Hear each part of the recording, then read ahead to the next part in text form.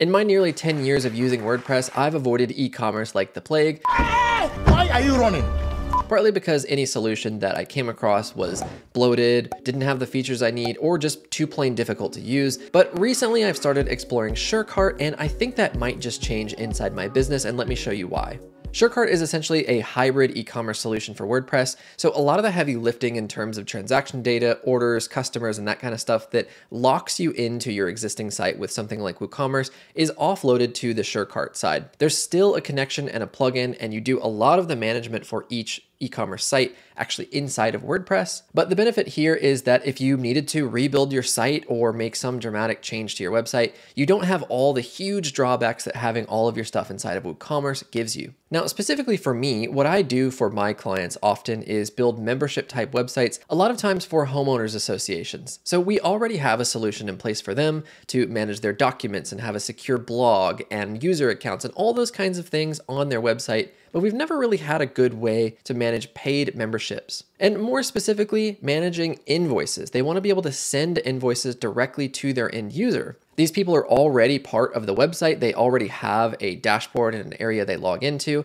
and they want all those transactions to run through the site as well. An example of this invoicing functionality outside of an HOA would be like your water company or your electric company sending you a bill from their system, which is not really something that's easy to do in any other solution until I started playing with SureCart. So I'm looking at the SureCart dashboard here, and this is essentially just the place where you could create a new store. So you can manage some of the top level settings, create a new store, give it some settings like name, payment processors and stuff, but it still actually connects to your WordPress website. And there is a plugin you install on WordPress. All the normal stuff like you'd expect, orders, products, coupons, affiliates, customers, all that stuff is there. And if you're interested in deep dives into any of those specific areas, drop down in the comments below. But specifically what I'm super excited about is the invoicing functionality. So like I just said, being able to send a specific invoice to an end user rather than having to create a product page and send them the link to that product and they purchase that. We can email them an invoice that's payable directly through the website,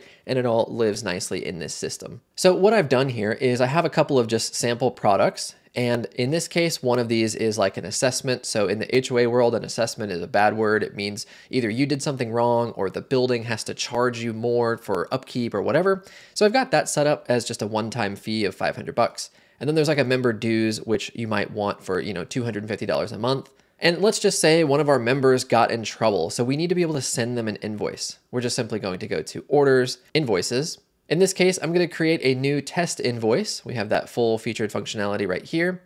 I'll just pick one of those products. So in this case, it's going to be the assessment here. And then we need to assign this invoice to a customer. So what I'm going to do is scroll down over here on the right side and select a customer. And we're just going to pick me here. Apparently I was a very bad boy and I have to pay a bill. Now, of course, there's tons of other options here. This particular user doesn't have their address information filled out. If it did, it would automatically populate. We can do a couple of other things like set due dates on this bill. If there's tax required, of course, we can do that. One thing that's really, really cool that I think my customers are going to love in particular is this payment collection area. We can just set a due date, of course, like you'd expect, but specifically this auto charge customer.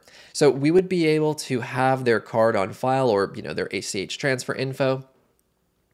And probably just based on the agreement that you signed as a member of that HOA, we could just automatically bill your information. Now, of course, this is not going to live on your website. This would be inside of Stripe. So Stripe is the one holding that payment information, so it's nice and safe. Of course, you got memo and footer lines, but let's just go ahead and create this invoice. Now I'm going to switch this back to request payment because I don't actually have payment information, of course, here. So let's just create this invoice and we'll send it. So then inside my email, this is the standard template that comes through, which is perfectly fine. I mean, obviously we'd probably want our logo and maybe some brand colors and stuff, but this is totally usable right out of the box. So I can go ahead and just click on Pay Invoice. It takes me to the checkout page on the website where it kind of looks akin to like the Shopify checkout page, which is great. I'll just enter some sample billing info here.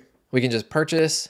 And just like that, we're done. So we can come back to our dashboard here. And there we go. We can see this now in our dashboard here. We have 2 completed orders, one of which we just did right now. Getting started with this invoicing functionality is so simple, and it really only took me maybe about an hour of playing with this, kind of setting up some sample data, wrapping my head around this, and I feel confident enough that I could actually implement this for clients. Especially because there's so many other things that we could manage in here. I could give the end user the ability to come in here and do this independently. Whereas with something like WooCommerce, I'd be terrified to let somebody in there. There's just too many options and too many things to screw up. The other really interesting thing about SureCart, if we take a look, is their pricing is very competitive.